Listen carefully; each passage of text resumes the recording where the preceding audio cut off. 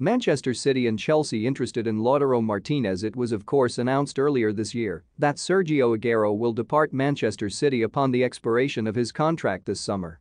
The Argentine will go down as one of both Man City and the Premier League's greatest ever players.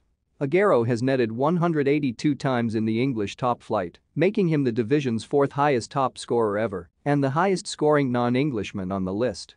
The forward is currently just 5 goals shy of Andy Cole in third and could yet overtake him before the season's end with a bit of luck. When Aguero does move on, Man City are probably going to need to replace him.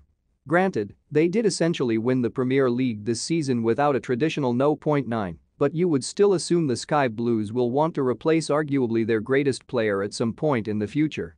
One player Man City, and pretty much every other top team, have been linked with is Borussia Dortmund's Erling Haaland.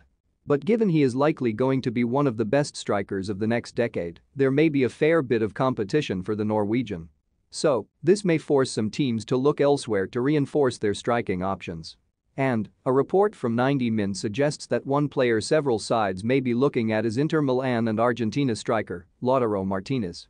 Martinez has been impressing at Inter for several years now and would score 16 and assist 8 in 36 outings this term en route to the Nerazzurri's first Serie A title in over a decade. And according to 90 Min, Manchester City, Chelsea, and Liverpool have asked Inter to keep them informed of any developments regarding the future of Martinez. It is added that Martinez is more likely than Romelu Lukaku to leave Milan and could be available for less than £70 million.